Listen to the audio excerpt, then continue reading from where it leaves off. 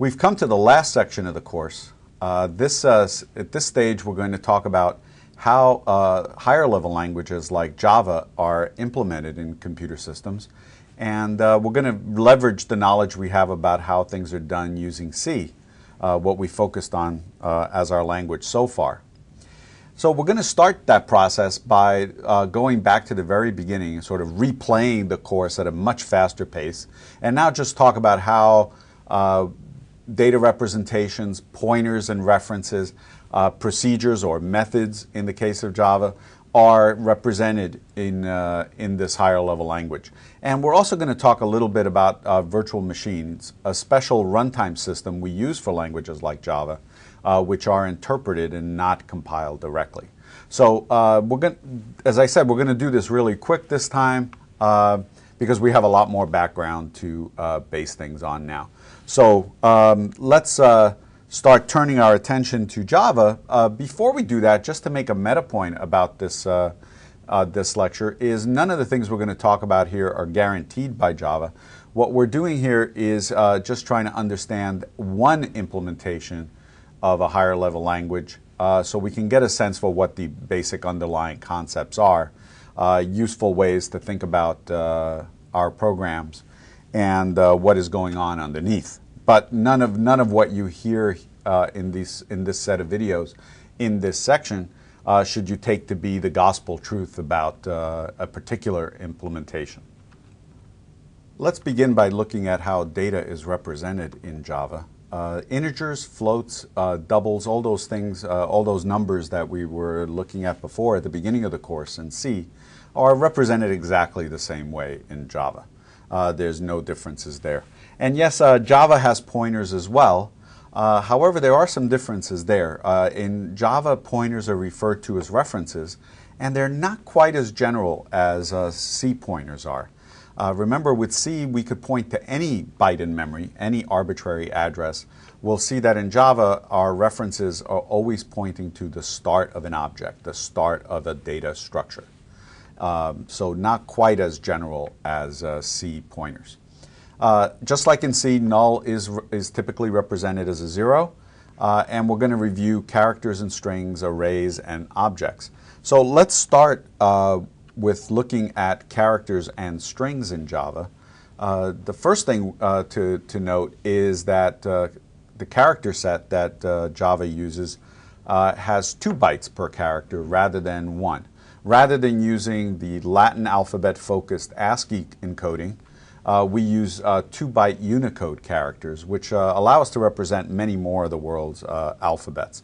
So it's much more general, modern computer code for all the character sets that are out there.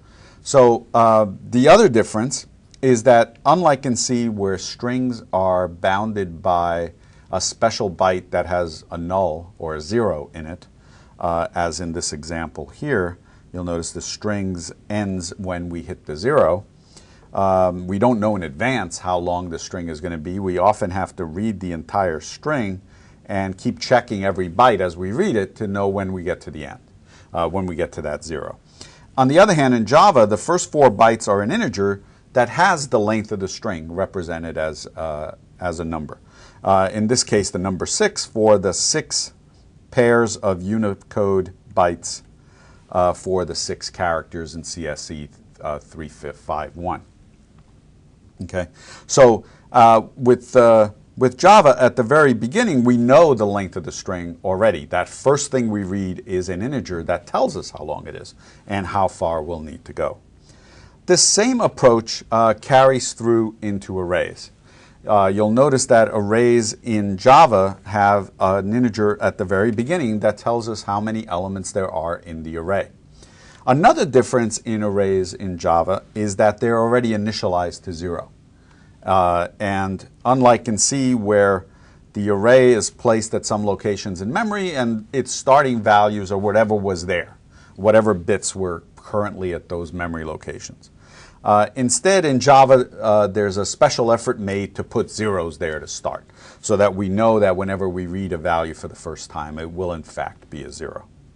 That nice first value there, the length of the array, is accessed by a special method called length that we can call on the array, and that will return the value of that field so that at any time we can find out how big this array is. And why is that there? What can that do for us? Well, what happens in Java is every time we access an array, every time we index an array, we actually go and take, in this case, for example, let's say we had written array 3, we will actually go and take that value 3 and compare it against this one stored at the very first position in the object, and make sure that we're not addressing a location that's out of bounds, an element of the array that is actually defined. In this case, 3 is definitely okay. It really corresponds to this element right here. And we can go ahead and read that. If we had put a 7 here, then that would have been somewhere out here in C, and we would have just generated an address and read whatever was at that memory location. In Java, on the other hand, we compare that 7 against the 5 and say, well, we're clearly out of bounds. Let's throw an exception and cause the program to stop because we're clearly addressing something in an incorrect way. So this is one nice advantage of writing Java programs, that we get these extra bound checks for free. That means that there's extra code executing that we didn't bother to write to check that bound, but was inserted for us automatically in the Java implementation to do that bounds checking. Okay, let's take a look at data structures in Java, or objects as they're referred to. The difference between structs in C and objects in Java is that objects can only include primitive data types, not composite data types. So for example, you'll remember maybe this example that we used before. Here we have a struct that has an integer as its first element, and then an array of 3 ints as its second element. That's not a primitive structure or primitive data type. That's a composite data type. It actually consists of 3 integers. And then another primitive data type that is a pointer. Okay?